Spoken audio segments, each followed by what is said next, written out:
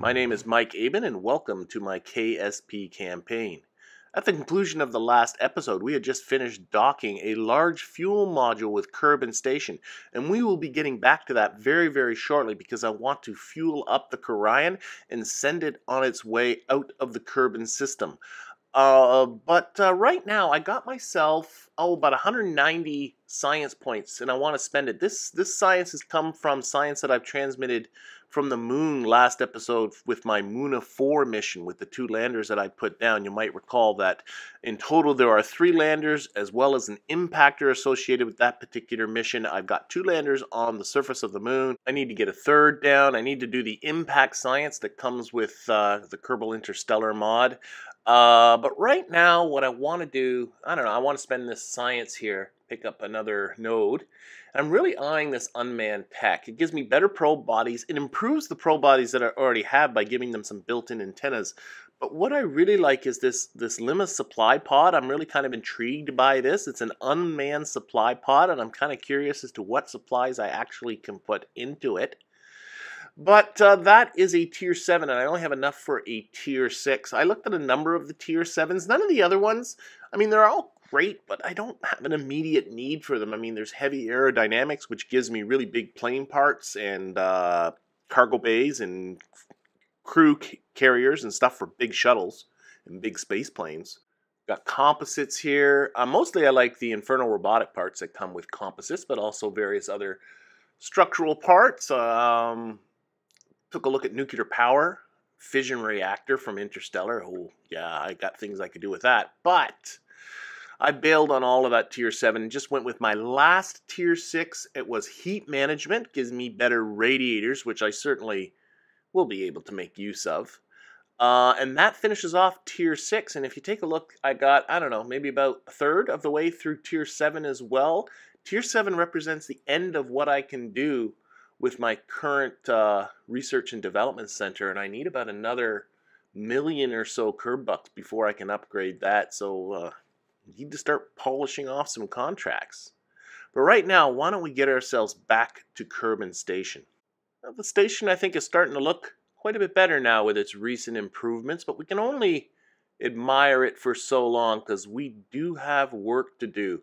I want to fuel up the Kerbin and get it on its way, but before we can do that, need to strut up that fuel module. So we're going to EVA Bill, and he's going to make his way up to this new KIS storage container that we've now installed onto the station. And I sort of realized after doing this that actually one of the advantages of this bigger container is that the Kerbinauts can actually access it from the inside. So I actually could have done this without EVAing Bill, but oh well. We'll grab ourselves some of these KAS strut endpoints, and then Bill's going to use those to nicely strut up the fuel module so that as we start to transfer fuel around and we're going to have mass shifting around on the station, everything's going to remain nice and stable and solid and not get all wonky and wobbly on us. And there you go, that's it.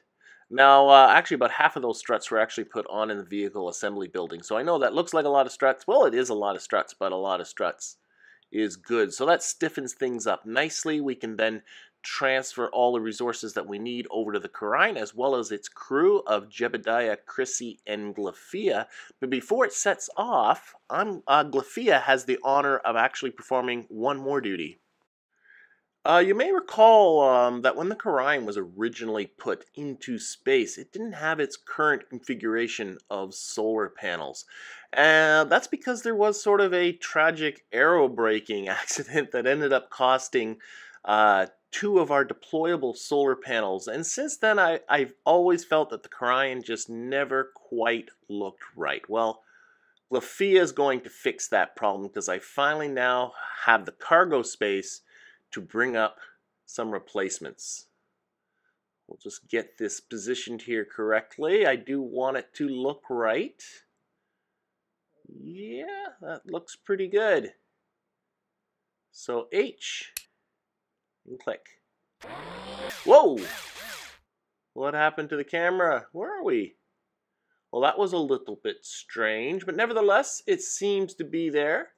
And the other one went on to the other side with much the same result, but in the end I can't complain because The Orion has now been restored back to its former glory. We'll get back to Kerbin Station soon enough. We got a lot more construction to do, but right now I want to get these folks on their way.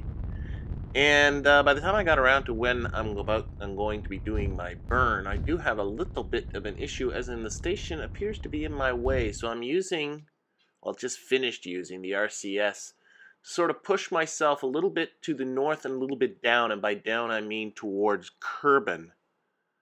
If you look at the nav bowl, I do have the station selected as my target. And I think I'm going to be passing to the north and down a bit, but you can see it's close. Now, I'm not completely reckless.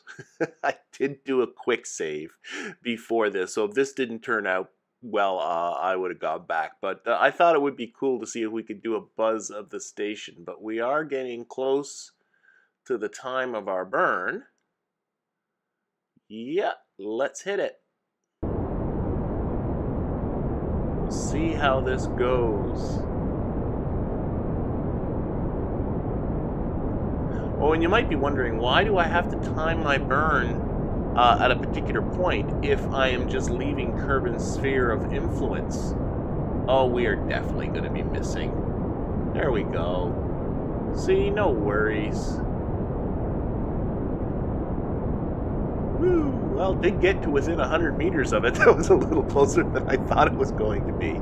Anyway, you might be wondering, why do I have to plan my burn at a specific moment if I'm just leaving Kerbin's sphere of influence? Well, the reason is actually, we're not just leaving Kerbin's sphere of influence. We're going to take a stop, well, not a stop. We'll be buzzing by Minmus. None of these three people have ever been to Minmus, so on our way out, we're going to go by Minmus. A flyby of Minmus is 3 experience points, so that'll be 3 experience points for the 3 of these folks. And to me, that is a worthwhile thing to add into the mix. So we're just finishing off our burn here. We're going to have to do a correction burn because unfortunately Minmus is at the high point well north of Kerbin's equator, the plane of Kerbin's equator. So we're going to have to do a correction burn here, but that will have to be for a little bit later. This is because Muna 4 is nearing its landing attempt. Now, you might recall from last episode that Muna 4 was actually a cluster of 4 probes, and I've already put 2 landers down onto the moon's surface from Muna 4. Muna 4A landed near the equator, Muna 4B landed near the North Pole, and now the main body of Muna 4, the plan is going to be to land it near the equator, but 90 degrees from Muna 4A. So that way, all the landers will be 90 degrees from each other, which will be perfect for our impact experiment that we're going to do. But before we can land Muna 4, what we got to do is we got to get rid of this impactor probe. This is going to stay in orbit, so we need to get rid of it. So we open up its solar panels, we deploy its antenna so we'll be able to communicate with it, and I'm just having a little bit of difficulty clicking on. There we go, it's off. So we'll get back to that later to do our impact. Meanwhile, Muna 4, well, it's got a landing to perform. And you've seen me do lots of powered landings before, so I'm just going to cut to the chase here. I do want to point out, though, that according to Kerbal Engineer, right now I have 1,591 meters per second. That's supposed to get me down to the surface.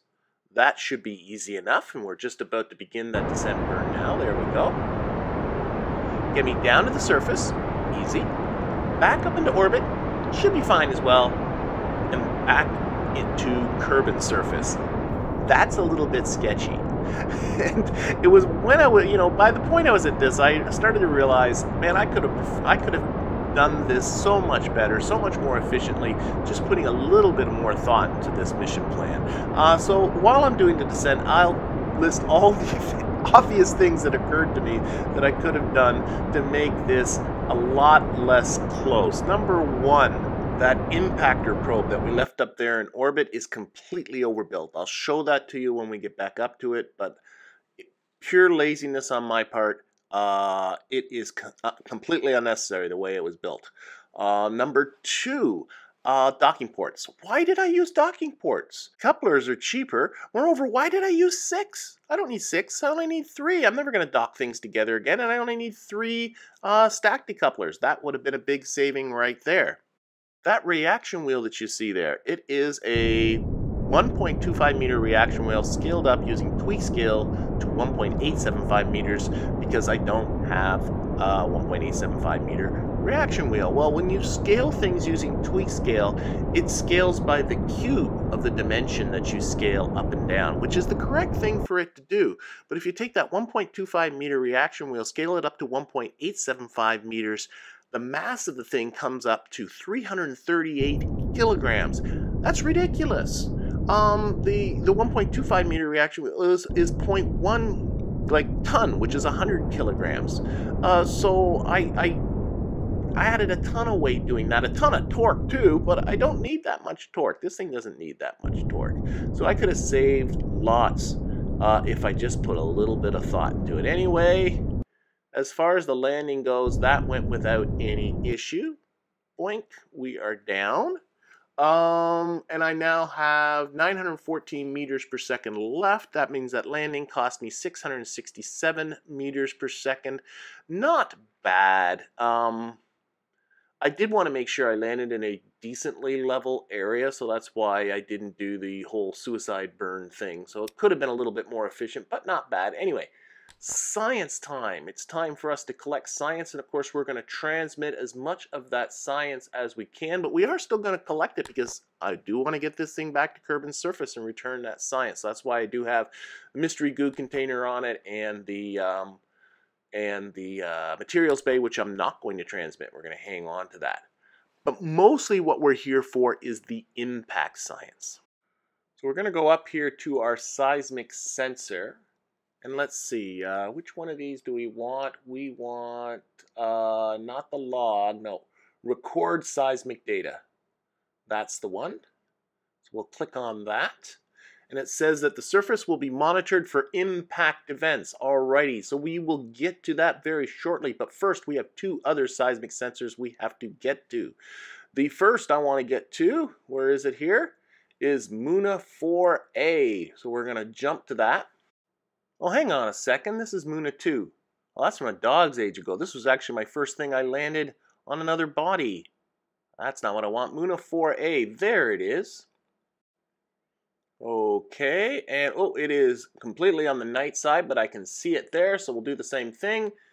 Record seismic data, and now we got to go find ourselves Muna 4B, which is in some twilight. Oh, solar panels aren't collecting anything, but that doesn't matter. We just got to find our seismic data. Record seismic data. There we go, and now we are all set for our impact. And here once again is our impactor. And all we have to do is point it retrograde and go. And I did talk about that this thing was crazily overbuilt. Yeah, it actually has a ton of monoprop in it. Has as much monoprop in it as the landers, believe it or not. So I could actually technically soft land this on the moon, which I don't want to do. So why did I put so much monoprop in the thing? Because I'm lazy. It is actually the exact same probe as those with just the landing legs ripped off. What I should have done, I mean, all it needed to be was a battery, a probe core, a communitron, a couple of solar panels, and then something to deorbit it. It didn't need this much. A few separatrons would have been enough. That's all it needed. So I could have saved a ton of weight on this thing too. Instead, I am crashing this overly built probe into the moon's surface. And we are just about there. And boom. And we have that impact recorded. Science report can now be accessed from one of your accelerometers deployed on this body. And of course, the one we're going for is going to be the main one on Muna 4. Okay, so we find the seismic sensor here and collect impact data, and boom, 290 science. Well, not boom yet, really, right? Because I still have to get this back to Kerbin's surface. I'm not going to be transmitting it because the last time I transmitted this much science, I ran out of electricity and it was lost. So the only way we're going to be able to make use of this is if we get it back to Kerbin. Okay, just going to get my bearings here. I want to head off east. All right, let's do it. So we're off. We're going to pitch right over eastward and get ourselves right over. There's no big hills in our way, so... And we're going to cut off when we get our apoapsis up to just around 10 kilometers. Closing in on that. Boom. Okay, there we go. 10.5 kilometers. And then what we'll do, we'll just cut up to apoapsis and the completion of our circularization. And oh, this wobble is getting worse and worse. And I think this is some sort of a conflict between remote tech and the stock sort of SAS stuff. Well, regardless, we are just about there. A little more. And just getting it up to 10 kilometers on the ULO. Okay, a little bit more. There we go. 10 kilometers periapsis. We are there, and we have 290 meters per second left. And this wobble is driving me crazy, so I think from here on in, I'm just going to use the remote tech flight computer.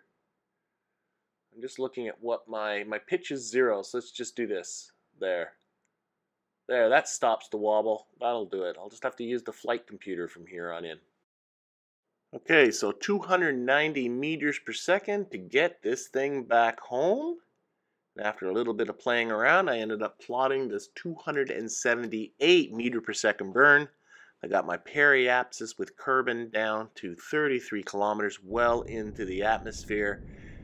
Yep, this is gonna work. Boy, this made me feel good, I can tell you that. And as Mooniform makes its getaway from the moon, clutching on to all of that 12 meters per second of delta V it has left, we're going to draw this episode to a close. I thank you for watching, and I hope to see you next time.